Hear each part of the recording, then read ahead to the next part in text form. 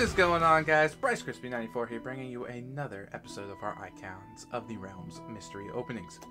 It is still November. It is week 4.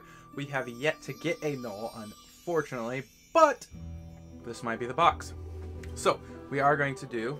Ooh, it ripped a little bit.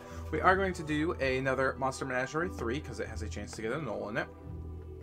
Things we can get are the Fire Giant Dreadnought, the what is that? Ultra Illithid. Ultrathard, whatever. Frost Giant, Quadradrome, Goblin, Hucker. I said Hooker the last time too. Nameless One, Mouth of Granulator, and Dragonborn Male Fighter, and then a Gray Slad, which we have already gotten. So if you're wondering why I'm zoomed in like this and not, you know, down here like normal, it's because I got a new camera and I really wanted to show it off because this thing is fancy. It's a Logitech Stream Cam, just so you guys, if you like it, you can get it as well. But yeah, so let me go ahead and get off my full screen. Oh, also had to rip the Strong Jaw Ale shirt that I just got. All right, there. I'm small again. Now you guys don't have to see me that much. So let's open this up. Pull out these figures. There they are. Okay. There's a heavy boy in there. Okay, let's do this guy first. He's very small looking. Oh, what is that? It's like a baby beholder. I want it to focus for you guys so you can see it. Gazer. It's a gazer. Okay, I knew it was like a baby beholder. Yeah, it's just like a mouth and some eyes. It's literally a baby beholder. It's so tiny. Oh, excuse me. I just like hiccuped. Why is it so tiny? Okay.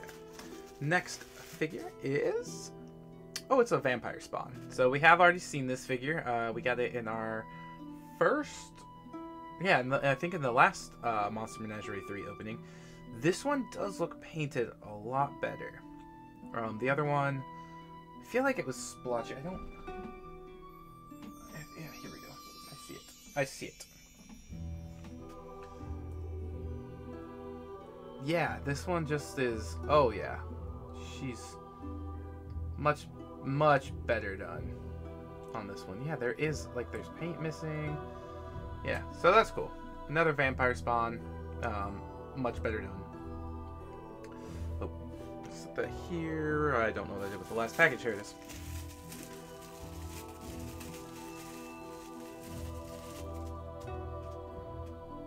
Maybe? It's not a Gnoll. What the heck is that? Is it a pig? It is. It's a werebore. I saw the gray skin, I saw the axe, I was like, oh, it's about Gnoll size. Well, it's a little littler than Gnoll size. And yes, I have a Gnoll from Icons of the Realms, and it matches up about with this flesh gnawer size. By the way, here's the flesh gnawer I painted, in case you guys haven't seen that video. Very nice. Really fun paint. So yeah, we got little piggy here. I'm a little disappointed it's not a Gnoll. Alright.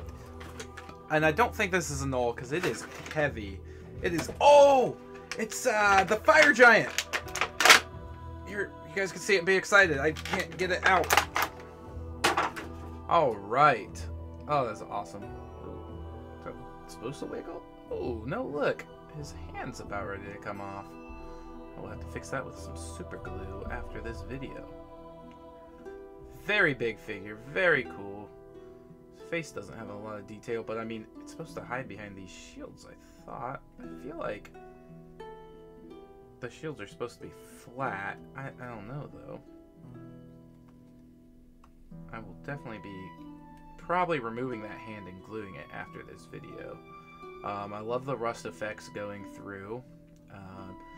Not to toot my own horn, but I have been doing some rust effects on my figures, as you can see by this Gnoll with his rusty spear and shield, and I think it looks pretty good.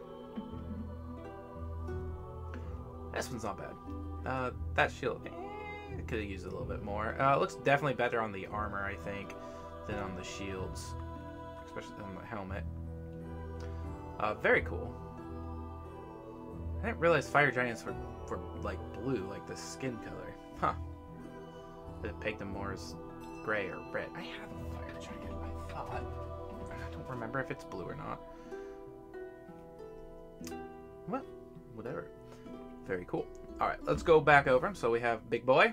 We have not the Gnoll, the Werebore. It is cool. It's a shame the axe is soft plastic and bendy. We have the Vampire Spawn, which is a better version of the one we already got. Better painted. And then we have the itty bitty boy, the tiny beholder that my camera loves not focusing on. There it goes. Oh, there we go. I just have to use my fingers as, like, blockades. So, that is going to be it for this one, guys. If you are enjoying this and enjoying November, please let me know in the comments. Leave a thumbs up on the video. And subscribe to the channel if you haven't already. If you want any more D&D related content, always go check out the Double Advantage podcast on YouTube, Spotify, and Apple Podcasts. All the links are down below. Check out the homies while you're down there. And I will catch you guys on the next painting video, which is... I don't remember what it is. I think it's either that one or that one. I can see them, you guys can't. I'm gonna quit rambling now. Catch you guys later. Peace.